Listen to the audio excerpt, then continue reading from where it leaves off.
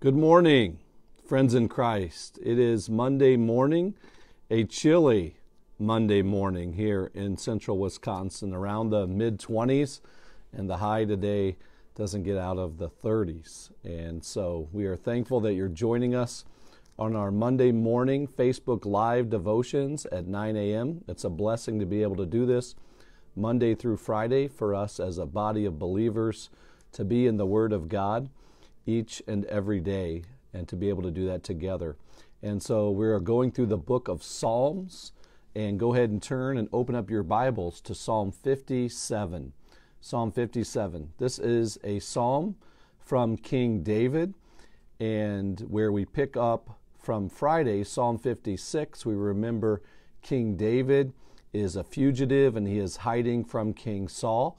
And so Psalm 57 is going to pick up from that same theme and that context. The only difference is in Psalm 57, David is hiding from inside a cave. Have you ever been inside a cave? How cool it is, how dark it is, and also what a great hiding place that it would be. Doing my vicarage in Hannibal, Missouri, I was able to tour the Mark Twain caves. And so some of those stories growing up about Huck Finn and Tom Sawyer and Becky, I was able to experience the tour there of Mark Twain caves. And then in Missouri, there's the Merrimack Caverns. But have you ever been in a cave? And if you've been in a cave, you know what that experience is like, and that will help you kind of experience what David was experiencing today. So Psalm 57, and so we read there before we get started, to the choir master according to do not destroy. And so to the choir master, David writes this psalm. And so many theologians believe that choir master is the one who leads worship there in the temple from the Levites. Some believe that the choir master that David is writing to is God himself, the one who created music and gives the gift of music. And for some, they believe it's to both. And so to the choir master, this is to be used in worship. This is used to be sung, and sung to do not destroy. We see this theme of to do not destroy in Psalm 57, 58, and 59, and also again in Psalm 75. And theologians look at Isaiah 65:8, that this was a theme, and this is a saying that people would say in Israel, do not destroy. And what we also see is that David, from this cave in 1 Samuel chapter 26, is hiding from King Saul as Saul is trying to take David out. And then we continue there. It says a miktam. And so this is a golden psalm from King David. And golden, this psalm is of great value. And this psalm is of great value because it speaks to the hurting hearts of those who feel alone, depressed, for those who feel like the world is out to get them, like they're being attacked from enemies, to where they have nowhere else to turn but to God and to God alone. And that's what we see from David today. When he fled from Saul in the cave, and so we're from the Bat Cave today, that when I toured the Mark Twain caves with then it was my fiance, now my wife Candace, as we were going through that tour, bat flew right at her, to where then she leaned up against me until the bat went by. And so from the Bat Cave today is where David is hiding from King Saul. Psalm 57 verse 1, be merciful to me, O God, be merciful to me, for in you my soul takes refuge. In the shadow of your wings I will take refuge till the storms of destruction pass by. Notice, anytime there's repetition in the scripture, it is meant to emphasize the feelings and how raw and vulnerable the person is, or it's being emphasized so that we don't miss it. And so it's being highlighted. Here, what's being highlighted and repeated, David is saying, is be merciful to me, be merciful to me. He knows mercy is a gift from God.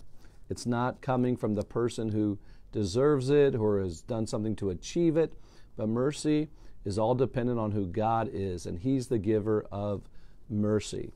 And he knows that he and his life is at the mercy in the hands of the Lord. here as he is hiding from King Saul in the cave. And so he's praying for God's mercy to be showered upon him and to be there with him and to be present with him as he's alone in this cave until this threat passes by. And so we see the heart of David as he's taking refuge in the Lord. And as he takes refuge in the Lord, what we see here is this imagery many times in the Old Testament, and that's in the shadow of your wings. Like a mother bird lays out her feathers and protects the baby birds. Here we see that same protection, that the Lord protects his children with his wings. And when he covers us, we know that we are protected by the one who reigns supreme. And that's what David's talking about here, that in the cave he's found God's mercy, God's protection, and he's praying that that continues until this destruction passes by. Verse 2, I cry out to God Most High, to God who fulfills his purpose for me. A great verse to highlight here in verse 2, that when we are alone, when we're feeling attacked by enemies, when we feel like we are alone in the cave and that it's dark and it's cool and that the evil one is trying to attack us, we cry out to God the Most High that he reigns over the enemy and the enemy does not win, and that Jesus has defeated sin, death, and the devil and gives us this victory. And so God is the Most High. To God who fulfills his purpose for me. God has a plan and a purpose for our life. And what I love in the book of Acts, it says that David fulfilled all of God's purposes for him and his generation. And so what God created David to do, he did. And that is a great calling for us as followers of Jesus, that God has a purpose for us to glorify him, to honor him, to be a witness for him, and to share the truth and the gospel with others, and that our life is a witness before this non-believing world. And so that God has a purpose for us, whether that's being a father, a mother, a brother, a sister, a friend, whether that is, and no matter what vocation God has called us, to be a light in those places, but in our family, in our relationships, in our community, God has put you in a divine appointment and assignment for his purpose, to glorify him. And David realizes that. Verse 3, he will send from heaven and save me. He will put to shame him who tramples on me. Selah. Selah means pause, a pause for reflection, a pause also in singing this song. And he pauses there because it is a cry to the Lord for heaven to save him, God the Most High, and to put to shame his enemies who are trying to trample him, that the battle belongs to the Lord and that the victory is the Lord. And after the pause, look at the deep reflection from David here. God will send out his steadfast love and his faithfulness, even alone in the cave, when it looks like the enemy is going to win and King Saul is going to destroy the life of David. David knows that the Lord reigns supreme, that the victory is the Lord, and that the Lord will save him because of his love that is steadfast, his mercy that is great, and that God is faithful. Verse 4, my soul is in the midst of lions. I lie down amid fiery beasts, the children of man, whose teeth are spears and arrows, whose tongues are sharp swords. So David talks about the enemy and how strong the enemy is here. And remember, David is a warrior. And as he is a warrior, he will use military-like analogies and examples. And he uses that here with the fiery beast, the children of man, whose teeth are spears and arrows, whose tongues are sharp swords. And so what the enemy is trying to do is trying to take him down. And he says, my soul is in the midst of lions. Lions are powerful beings. Even in 1 Peter chapter 5, it talks about the enemy. The devil is like a roaring lion, seeking who he can devour as he seeks to kill and to destroy. And so David is admitting that his enemies are powerful, that they're great in numbers, and that they have incredible weapons at their arsenal to take him down. And so the threat is very real. Then he goes on to say in verse 5, "Be exalted, O God, above the heavens. Let your glory be over all the earth." So even when it looked like the odds were not in David's favor, he continues from the cave to worship God and to look up. We can only imagine him maybe going to the mouth of the cave and looking up, whether in the daytime to the blue sky or the nighttime to the dark sky, and that even though he's at the lowest of lows, God is still at the highest of highs. And David never forgets that in his relationship with the Lord, and that his God, who reigns high from the most high heavens, even from the cave, still rules and reigns supreme. And even then, David is still exalting God. Verse 6, "They set a net for my steps. My soul was bowed down. They dug a pit in my way, but they have fallen into it themselves. They plan, they plot to take me down, to destroy me. They want to take me down in the pit. And so they're trying to set up traps for me," David is saying, but their traps are going to backfire because God is going to give the victory. And the traps that they're using to try to seek and destroy me is really going to destroy them because they are not doing godly things and they are not following the will of the Lord. Verse 7, "My heart is steadfast, O God, not given up. My heart is steadfast." He repeats it. He's not going to give up. He's not going to quit because of his relationship with the Lord and the victory that he knows that he has in God. And even then, he's going to worship from the cave. Look what he says, "I will sing and make melody. Awake my glory. Awake, O harp and lyre. I will awake the dawn." And so he worships the Lord and praises the Lord and is singing hymns and liturgy and these psalms that are heavy on his heart.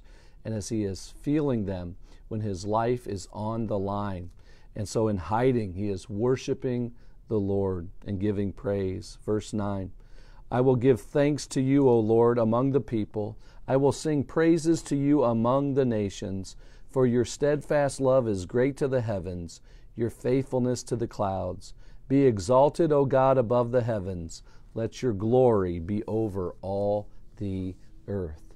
What an incredible witness, that even when David is alone and his enemies are surrounding him, and he's a fugitive hiding in a cave, that he continues to look to the Lord, not just for protection and deliverance, but also looks to the Lord in a loving relationship, that he knows the Lord is steadfast and that David is going to be steadfast, that he's not going to quit, he's not going to give up, and he worships and he praises.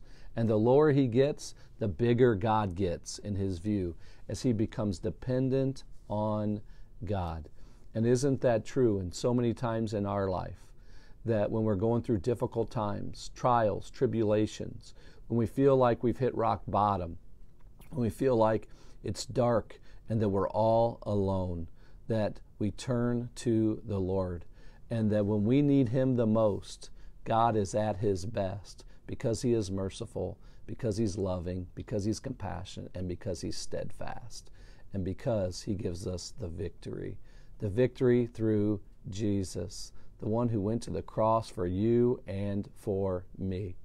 His enemies thought that they had won, that they had defeated him, and that he was crucified. But his enemies lost, because 3 days later he would raise himself from the grave, and he would give us victory over sin, death, and the evil one. And so today, from the cave, we look up and we praise and we worship the Lord, and we hold him to a high esteem, that he is exalted over all of the world, and that our life is in his faithful, capable hands as we go out to fulfill God's purposes and plans for our life, to glorify and honor him. As we pray today, we pray with some heavy hearts here in our community. For our high school across the street, they have lost the lives of 2 young ones here in this past week who have taken their lives. And so we're going to pray for God to put just a hedge of protection around our school and to be with our students and teachers and administration, and for the victory of Jesus in the midst of these difficult times to reign and to keep the evil one away. Also, too, we're going to pray for Kenosha, Wisconsin, as the trial comes to an end, and we will pray that No matter what the result, it's in God's hands, and we pray for peace. We bow our heads to pray. Heavenly Father, Lord, we are thankful that you love us, that you deliver us, that you protect us, and that you put your arms around us and comfort us with your feathers and with your wings. And Lord, we pray for everyone who feels that they are alone, that they are in a dark place. And as they feel that, Lord, those feelings are real. But what's more real is your presence. And so we pray that you would comfort them, that you would wrap your loving arms around them, that they would know that they are not alone, that no one walks alone or fights alone, because you have came down to earth and that you have went to a cross for each and every one of your children, and that you give us victory in that relationship. Lord, we pray for D.C. Everest High School. We pray for the families and for the students, for the teachers, the administration, and for our community that grieves the loss of the life of the two high school students. Lord, we pray that your mercy and your compassion would fulfill this community in our hearts and our souls. Help each student to see their life and their value, that they are your masterpiece, that you have a plan and a purpose for their life. Keep the evil one from us and deliver us from evil. Put a hedge of protection around our schools, around our students, and around our church and our community. And Lord, we pray for Kenosha. We pray for everything that takes place in that trial, that your good and gracious will be done, and that you will give peace in the midst of this situation, as we pray for all the hearts and for all the people and families who are involved. Lord, as we go out this day, even when it looks gloomy, that we know that you give us victory, and that we worship and we praise you, that our relationship with you goes far and beyond all of our circumstances. Lord, may you be exalted today, and may your people go out to share your love, your light, and your truth as we continue to fulfill your purposes for us and for your church. And all God's people said, amen. Have a blessed day, church, as we go out to not just be the church, but to continue to live for Jesus and to take Jesus into the streets today. Amen.